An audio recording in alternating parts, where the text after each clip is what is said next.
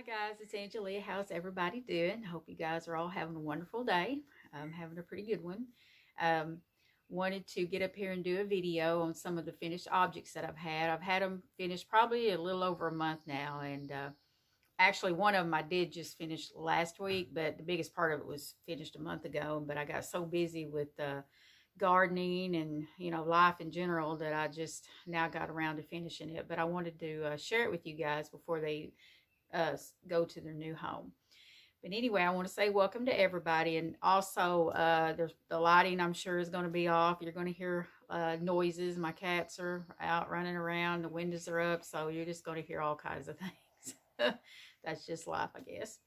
But anyhow, my finished objects. Now the first ones I want to show you are out of one of my favorite books. It's called The Crochet Cute Critters, and it's by Sara Zimmerman.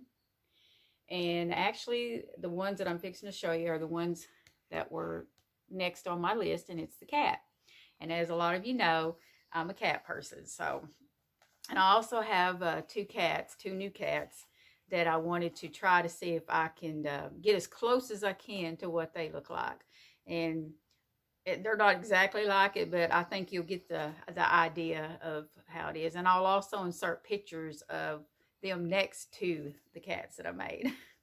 Now the first one I'm going to show you, and I think they turned out really cute. Now one of them I did the ears exactly the way she done it here. Let me show you. Let's see if I can do it like this. The ears are a little pointed.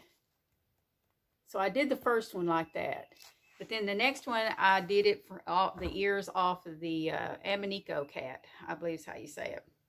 Because I wanted it to be a little bit more round. But anyway, here's my first one. Now, this is supposed to look like the cat that I have. Her name is Luna. And I'll insert a picture right here of Luna and the kitty cat. I think it turned out cute. Like I said, it don't really have the orange in it like she does because she's a calico. But I tried to get as close as I can. And it does have whiskers, but it's kind of hard to see because they're black. And it blends in pretty good. But that, whenever I look at this little cat, it does remind me of Luna because she has that look of almost like she's her eyes are huge and scared or something. But I think it turned out cute.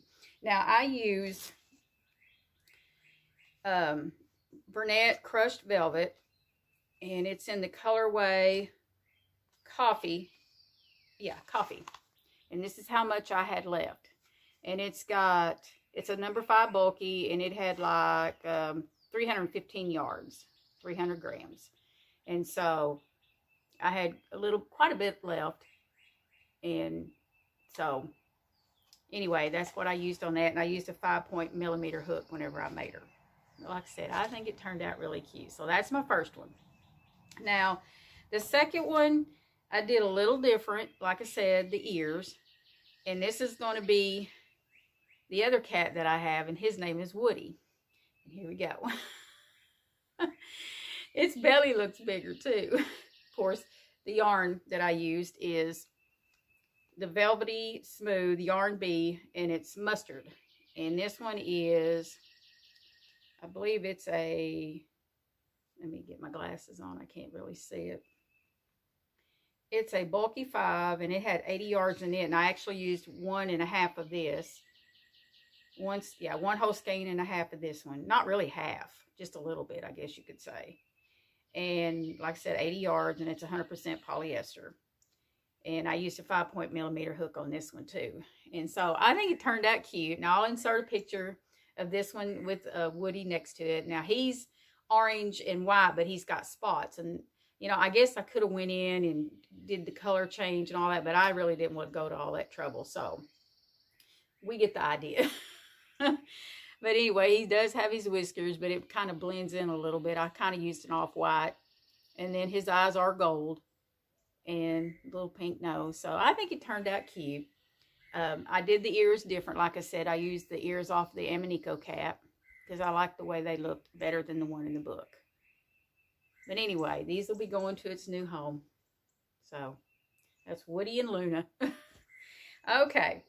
Now, the next one I want to share with you was one that I've never made one before, but I thought I'm going to do it, and I was super excited about it because I ended up trying out some new yarn that I've never tried before, and it's called Go for Faux, and it's Line Brand, just right here, and it's a husky colorway, and it's a super bulky 6, and it has 65 yards in it, and 100% polyester. So pretty. So I thought I'd try it, and the one that the thing that I made was a sloth. I love this little sloth. I think it turned out so cute.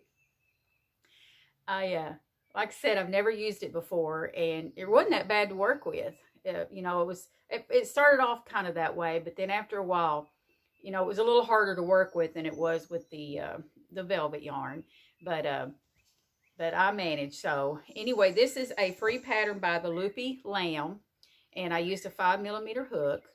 I also used, this is worsted weight. I believe this was a scrap ball that I had, if I remember right. And it's a light gray, and then mainstay black. And then I added some little safety eyes. Now, she had some kind of buttons for its eyes, but I managed to get some little safety eyes in there. And the only thing that I did is I added the hands. And I'm trying to remember how I done it. It seemed like I just chained so many, and then I slip stitched back into it, and then skipped over and did another one. So that's how I did its hand, because I thought it had to have hands. Hers didn't have hands. So I thought it would, you know, make it a lot cuter. But anyway, I think it's so sweet, and I absolutely love it. And like I said, it didn't even use all of this right here. That's how much I got left. I possibly have enough to make another one. But a real easy pattern, except, I mean, like I said, it was, for me to use this for the first time, it was kind of, you know, I had a little bit of trouble, but once I got going with it, I figured it out, you know, because it's kind of hard to find the stitch with it, you know, and so I'm sure there's some mistakes in there. But anyway, it's forgiving, and you really can't tell. That's what I like about velvet yarn, and this yarn too. All right, so that's the second one, or actually third. Now the last one I'm going to show you is my favorite. I absolutely love this one because I am a bird fan. I have tons of different kinds of birds in my backyard, and one of my favorites are the woodpeckers. And so I actually have a dead pine tree back there that sits kind of off way back. It's halfway broke off, and it's been standing like that ever since we moved here. And it's got a family of woodpeckers that live in it every year. And matter of fact, we have a little family back there right now. I can hear them. So, but anyway, I wanted to make this. Now, this is a free pattern by, I forgot her name now. Well, let me show you what I made, and then maybe it'll come to mind. Friendly Red Fox. Can't believe I forgot. But anyway, this is the woodpecker that she has, the pattern. I don't know if she has a name for it, if it's just the woodpecker, but isn't it cute? I love this little guy. He is my favorite. Yeah, a woodpecker. And I made it out of the velvet yarn, of course. Hers is out of worsted weight, but I wanted to give it a go with this. And I had so much fun making this. I want to make another one. And like I said, it's a little bit bigger than what hers is. And so the yarn that I use is Hobby Lobby. I love this yarn. And it's the Yarn Bee Velvety Smooth Black. Let me see what the weight is on it. It is a bulky 5, and it's got 80 yards and 100% polyester. And I used a 5.mm hook on this one too. Now, this is how much. I think I might have used, yes, I used a whole skein, and this is just a little bit of what I used on the next one. I think it was because I needed some on one of the wings. So you would need 2 of these if you wanted to make one. And then this is what I have left of the red. It's the same type of yarn. And then I used the Chanel, just Chanel Premier from the Dollar Tree white to do this. And that's what I did on Woody too with the white on him. I probably forgot to mention that. But I think this turned out so cute. Now the only thing that she has with hers is it's got a scarf, but I'm not going to add a scarf. And then I done the Dollar Tree Chanel gray too. And then gave him some little safety eyes.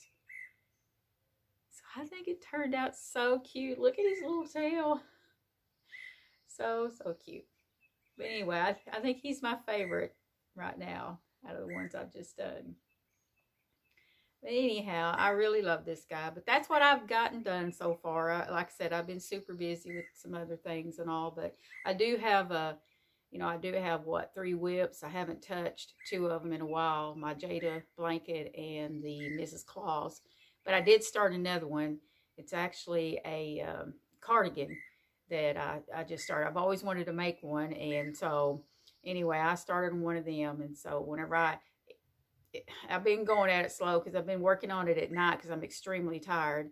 And so I've been working a little bit on it, but I do need to do a chat video, and I might whip it out and just do a little chat video while I work on it. Anyway, I guess I'm going to hop off here and get busy doing my gardening and stuff. But anyway, I hope you guys have a wonderful, blessed day, and I will be chatting at you guys real soon. I'm back again. Want to make a correction on the Sloth. I did use a whole one and then a little bit of this one because I got to thinking about it later and I thought there's no way because it's got 65 yards in it. So I did use a whole one and, like I said, a little bit of this one. So if you're going to make one and you need, you need 2 of these. So anyway, I just want to make that correction. Anyway, you guys have a wonderful, blessed day.